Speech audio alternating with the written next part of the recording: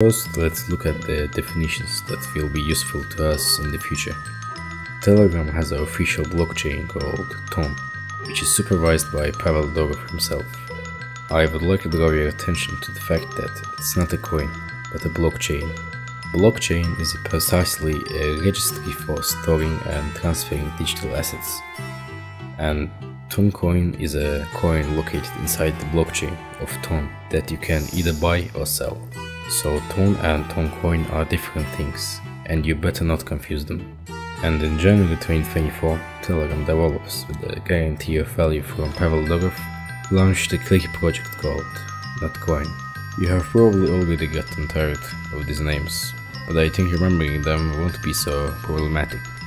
This project was practically the same as Hamster Kombat today, a clicker-typed game where you farm coins simply by clicking the screen. And you can also complete various kinds of interactive tasks in order to increase the number of your coins.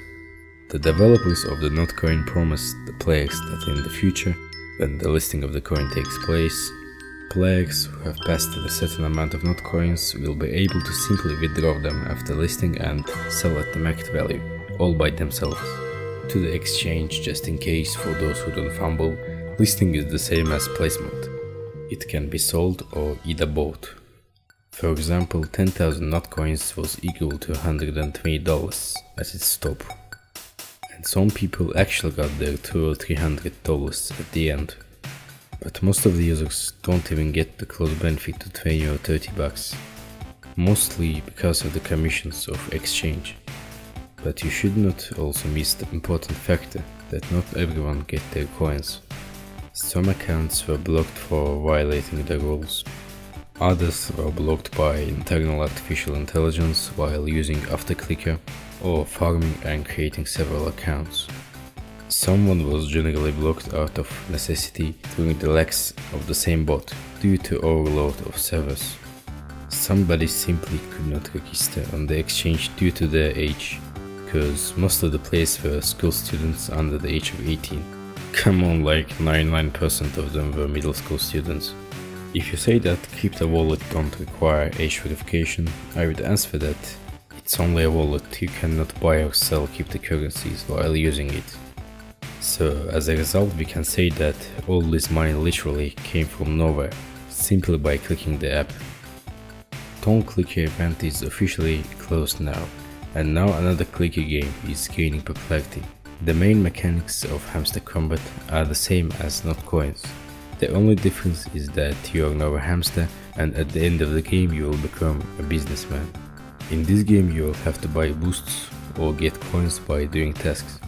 Also buying some sort of cards for increasing your profit per hour, which now turned out to be the main source of crypto coins in the future. Additionally, you get coins for inviting your friends by entering the game daily, watching their videos on YouTube and subscribing on them on different platforms. Now let's talk about a few things. First, is it scam or not? I'll spoil you. In my opinion, it's not a scam. Yes, this video is not sponsored, and I will not leave any links in the description. Second, what are the benefits to developers to pay players money? We will look at the example of Notcoin, because it succeeded. 3. How clicky games, aka free cheese in Mousetrap, works. I will try to explain everything exactly as it is. Look at the Hamster Kombat game audience. At the moment, there are more than 100 million players around the world. On social networks such as Telegram, YouTube, it has more than 50 million people in total. There is such a huge audience. That has already surpassed the Notcoin's audience due to the fact that people are in principle greedy for freebies. How could they be without it? And secondly, all the people who previously doubted the success of Notcoin now regret their lost profits. And having seen exactly the same project, they thought that this time they would definitely be able to raise money in time and went for days to click on this hamster, to complete tasks and share referral links with their friends. I repeat, after the success of Notcoin, such projects have sharply strengthened in minds of people. Now the most important questions. Will Hamster Coin eventually be listed? And second, what's the benefits of giving someone money just for clicks? First question I will answer briefly. the listing with a probability of 99% will be, because Gate Exchange has already opened pre-sale for Hamster Coin. And the answer to the main question, what the hell do you get paid just for clicking on a virtual hamster? And what the hell are the benefits to developers for doing this? I will answer this question for you right now. It works a little differently than you imagine, and you don't get money for air, because the law of the nature says that even if someone pays you money for air, this means that this someone has even more benefits than you. It wasn't for nothing that I mentioned about the critically huge audience of this game, which amounts to simply tens of millions. Yes, now the audience doesn't bring money to developers, since the donations are not included in the design of the game. And yes, the majority of Hamster's audience are either school children or pensioners with housewives, who either due to the too young age or due to their stupidity will not be able to withdraw the coins. Like, come on, to whom am I explaining all these? Most people do not understand this stage of crypto market at all. They click on this hamster simply because they heard about it from someone or somewhere. But a small audience, even if not the highest quality and not the most solvent, always gives rise to the phenomenon of discussion around this project. And this audience can be properly monetized. No, I'm not even talking about in-game advertising, because they don't earn that much from these views. But this is not even close to the scale of what I will tell you about. Suppose a coin is listed and the majority of the audience who can register on an exchange will run to drain their clicked on coins for low price. By the way, those people who lose coins at a low price are called weak hands. Accordingly, in order to sell this coin, someone must buy it from you.